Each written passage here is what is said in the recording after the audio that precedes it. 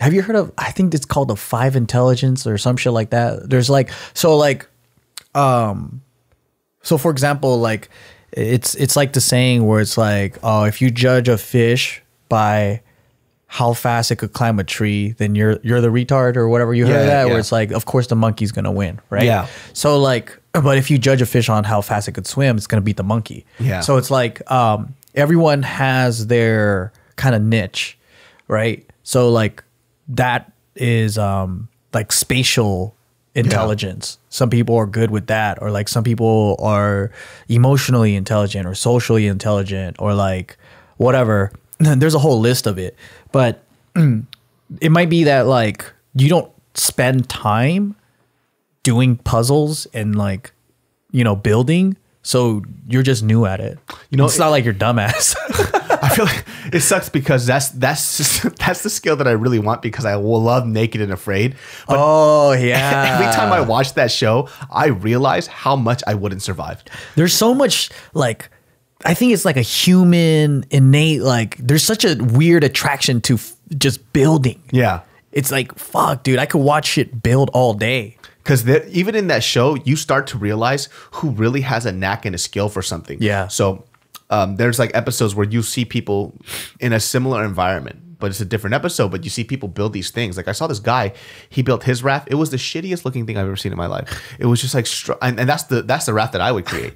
But there was another episode where another guy was creating a raft, and it looked like something you could buy off a catalog. Like it was so crazy. Like he built a chair on the raft, and then a rudder that you could like steer in it. And I'm like, how the fuck did you make that from these trees in like 2 weeks? That makes no sense. Like I would have, the other guy, I kid you not, you know what his raft was? It was 2 logs that were strung together by vine, and he just laid on it. And the other guy literally created a raft with an armchair. Damn. Well, I bet you people say that shit about your cooking. Oh, maybe, right? So it's like, if you were in Naked and Afraid, you'll be the guy that like, I'll catch the meerkat and then you cook the meerkat or some shit. Because I wouldn't survive. Like, I definitely need somebody to help me get to that point. Yeah. Because I look at what they do and I'm like, damn, they definitely understand how to use everything in their environment and make the most out of it. Yeah. I would look to them to do that, and I would try to see where I would fit. Oh. You know, because I don't have that type of leadership in that scenario. That's not something that I would be great at. You could be the guy that passes them the leaves. Yeah. As they would have to tell me what to do, and I will follow those instructions. Yeah. They'll be like, okay, well, we're going to go do this. So what I need you to do is collect dry wood so we could have a fire later on. See, I'm the same way, man. Like, I like doing those things, but I don't know. Sometimes I spend too much time on something that doesn't make sense, and then like too little time, and it's all half-assed. Yeah. Like, so if I'm building or whatever, like I might be like, fuck it, and I stop it halfway and I start like sweeping the floor. Yeah. Yeah. And it's like half done. And it's like, definitely have ADD, because I know from watching that show, like the two biggest things is fire and then shelter. Yeah. And then after that is securing fresh water. So that's what you should do. But for sure, the first thing I'm doing is fishing. Because you're hungry. Yeah, you're like, I'm stranded. All this stress is making me hungry.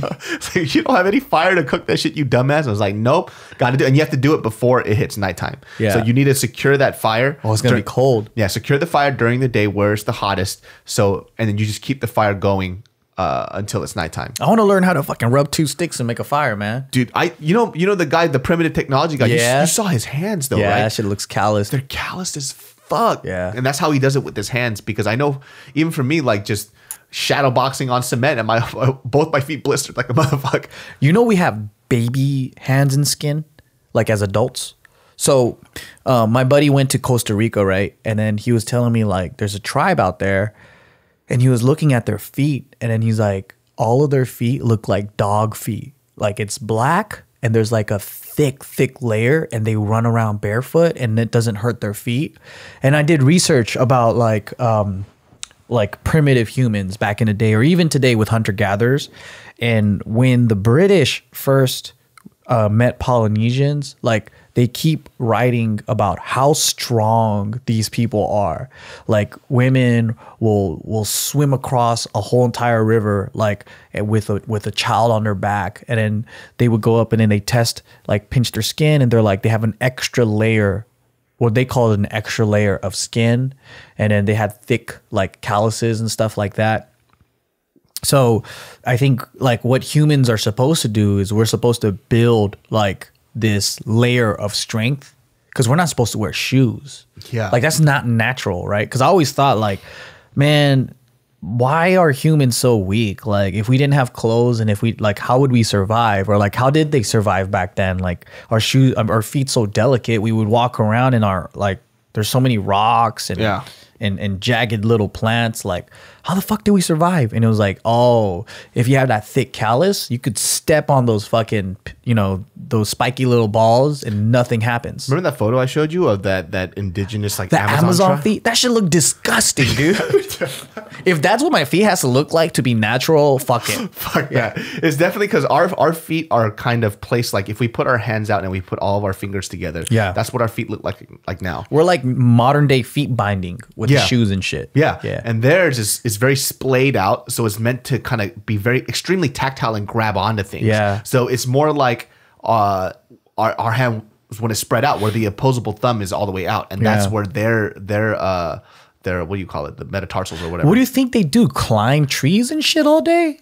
I think what it is from what it looks like and how they were standing when they was being gripped is that there's no flat surface in the Amazon. Yeah. So when they're going over rocks and trees and stuff, they're Yeah. actually grabbing onto these. So it's almost like hands. Hands. You develop the hand. It's very primate like. Yeah. You know, which kind of creep me out a bit. Crazy. Because even though we hear that we're very similar to primates. Yeah.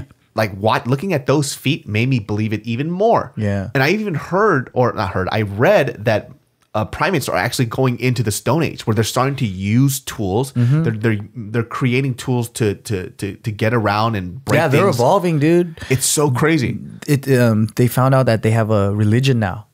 What? Yeah, they believe in something, and then there's like I didn't finish reading the article, but it's like they found a chimp group or something, and then they have like a belief system.